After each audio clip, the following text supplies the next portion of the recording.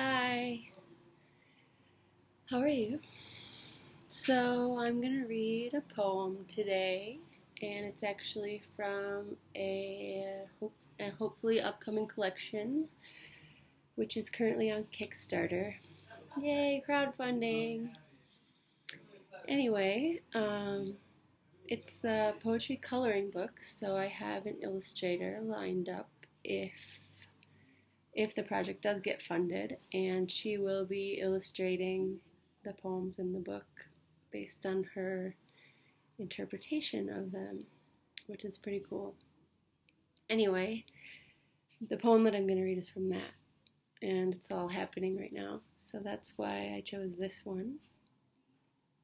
It's called The Lime Trees, and just a little backstory. I wrote it after a relationship that I was in for a while that was dangerous, definitely destructive, and changed who I am and made me realize a lot of things about myself. The poem doesn't really go into the details of what happened so much as how I got out and how I felt. How I felt after, kind of the aftermath. Though there's some details about inside of the situation too. Anyway, I'm going to get to the poem and not say any more because it's a little bit long and I don't want you to get bored. So please don't get bored. Okay. It's called The Lime Trees. And I'm reading it here. See? The house was falling apart. You know, shutters dangling, closet door off its tracks, some wide, blinking brown eyes through the jagged hole in the middle. Someone kicked it, chipping paint, making Pangeas across the walls.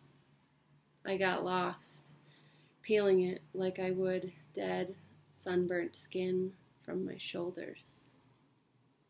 Leaks from where the roof was flat, a crack curving down the center of a porcelain tub. We used to fill with water and soak together in overflowing bubbles like nothing was wrong. Once, I tried to blame the hurricanes, but they never came, only some heavy rain.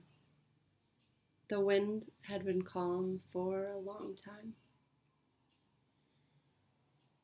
Some nights were empty, not just the empty bottles, beer, some rum. Part of an old poem was taped to the fridge. It said, "The physical things come first, before you tore it down." I learned about the difference between love and attachment from a book first, and then from you. If I could only hate you for kicking the closet door that time you tried to kick my dog, for that time you kicked my dog. Then she started hiding in the closet every time you raised your voice. You even kicked the 2 baby lime trees, which I bought just before you moved in, and perched with sticks until they were strong enough to hold themselves up. You never kicked me. As much as it might seem like I mentioned the lime trees to serve as a metaphor for me, they're not. I left the day you threw a glass jar of coconut oil at my face, which was only a day after you started all the kicking. I can't say I didn't cry a lot, or that it wasn't excruciating to walk away, and so fast. I did, and it was. But the way memory works is not so easy. I still remember how you'd hold me in your metal arms, like a magnet. So that's the poem. Sorry if it was a little too dark or heavy, but that's life, right? Anyway, that poem is part of the book that will be hopefully coming out in the Kickstarter.